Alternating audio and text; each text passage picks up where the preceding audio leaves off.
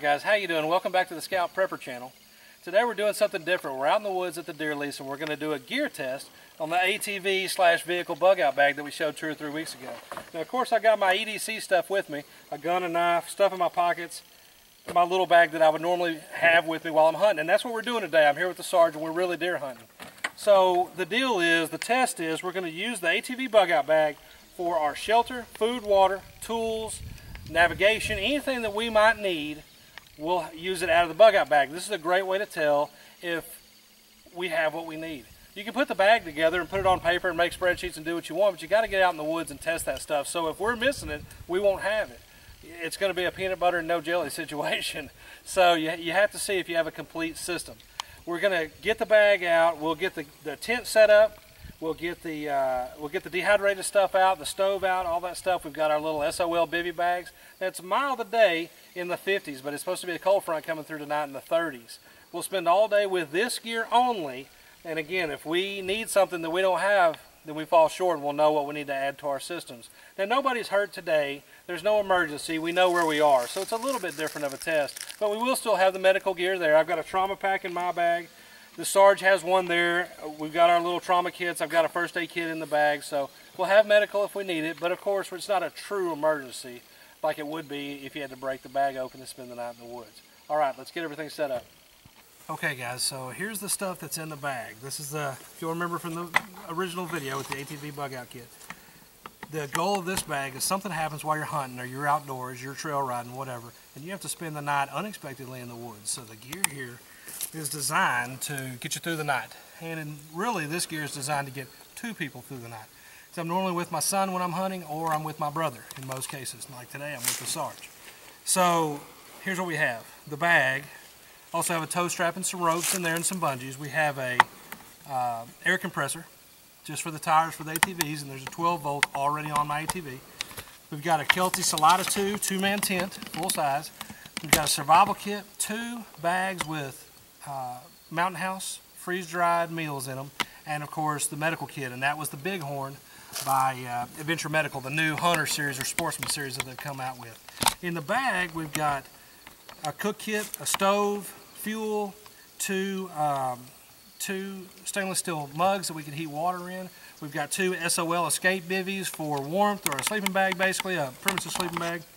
We've got a tarp, a little emergency radio so we could hear what was going on, or just have a little radio. It also charges with a winder, and we could charge a cell phone off of it. Although I will say it's not a very good one, it could give us that emergency call that we need.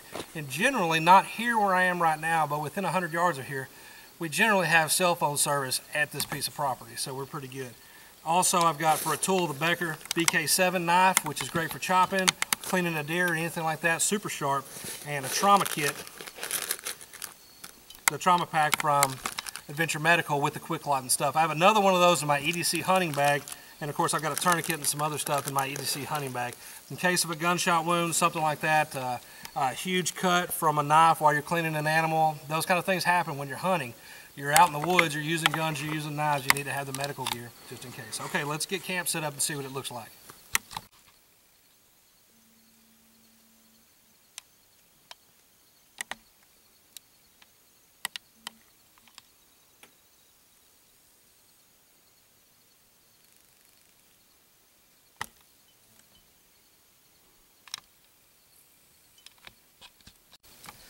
Okay guys, so the Kelty Salida 2 2-man tent set up. Of course, you got to always take 2-man, 4-man, and 6-man with a grain of salt. A lot of times they'll say 4-man, really be a 2 or 3.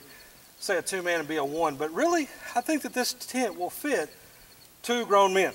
And what we would do is it has the vestibule. So normally your gear would go here, your pack would go under the vesti, so that you had more room inside for you, because that's also important.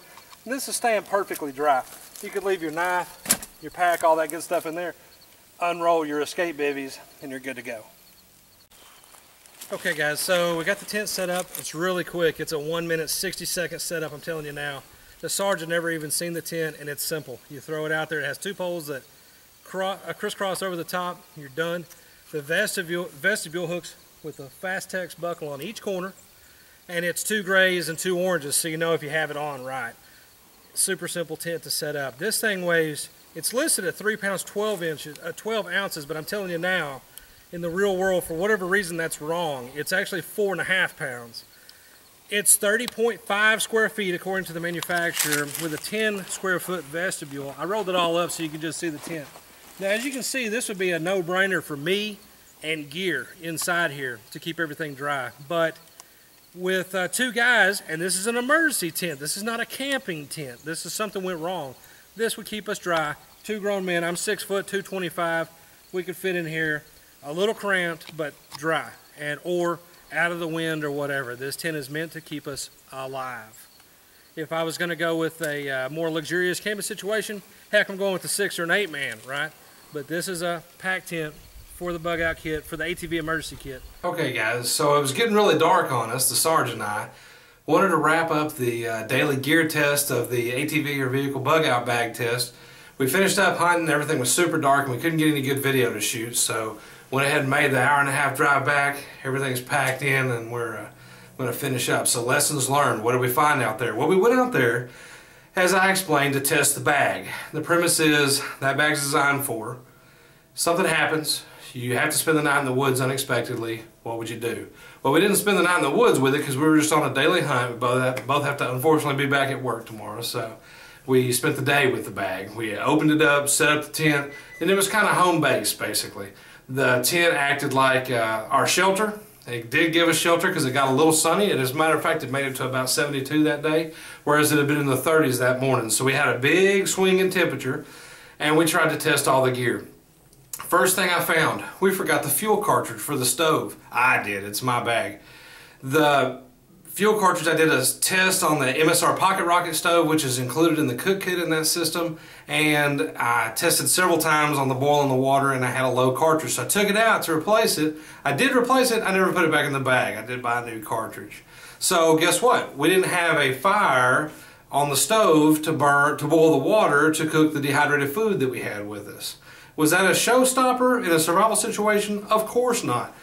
I had waterproof matches, I had a ferro rod, and I think, lifeboat matches as well, plus trioxane, and something, the wet fire tinder. So we had plenty to start a fire. We would have had to boil the water on the fire, grab it with a little towel that was the MSR towel that was in the kit, and cook the food. Now, of course, we were getting out of there for the evening, so we didn't stay to cook dinner.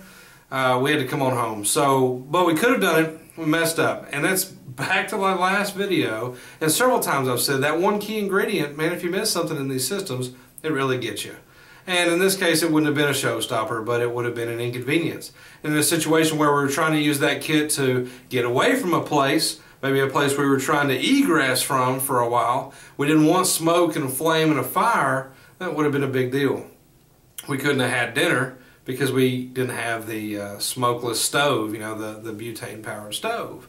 In a situation where you're in an area where there's been a lot of, there's a no campfire ban or something like that, no open fire ban, but you could still run a stove in that situation. If that was the situation, you would have been screwed too, because you couldn't illegally have started a campfire if it had been forbidden due to dry conditions, what have you. You know, a lot of stuff is going through that this year in the West and in many years. But all in all, the bag worked. It gave us shelter. We had 3 ways to get water. In the survival kit, we had the water purification tabs, the straw, the Frontier straw, and we had the MSR Hiker Pro filter. We already had water with us in the 2, 3 liter each. The Sarge and I each had a 3 liter hydration bladder in our little packs, and which were on the ATVs. And we had the 96 ounce collapsible water tank, which is in the Nalgene water tank, which is in there in the bag, as well as the 32 ounce typical water bottle. So all of those worked just fine. We had plenty of water. We actually didn't need to collect water.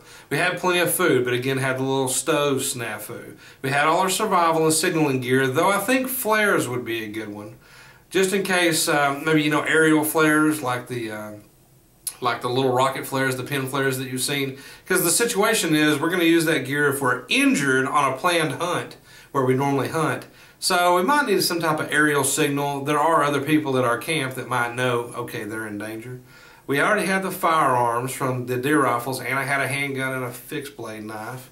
We were pretty set. One thing I did notice is we had the escape bivvies from Adventure Medical, but there was no pad for them, no sleeping pad. So that made the ground a little bit hard, which is just, you know, a comfort thing. And we're not camping here, it's a survival situation.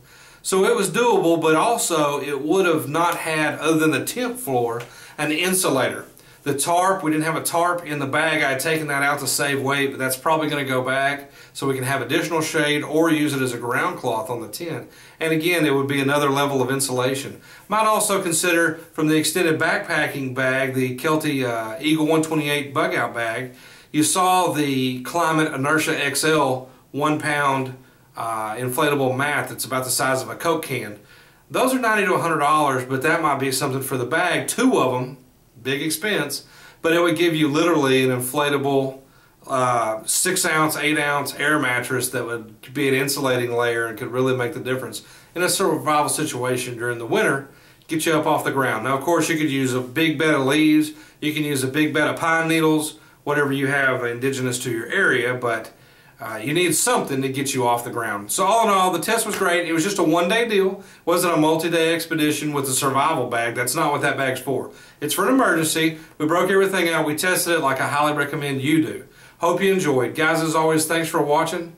Check us out on the web, scouttactical.com. Check us out on Facebook, and I appreciate the subscriptions on the Scout Prepper channel, the newest channel from the Scout Tactical Network. Thanks.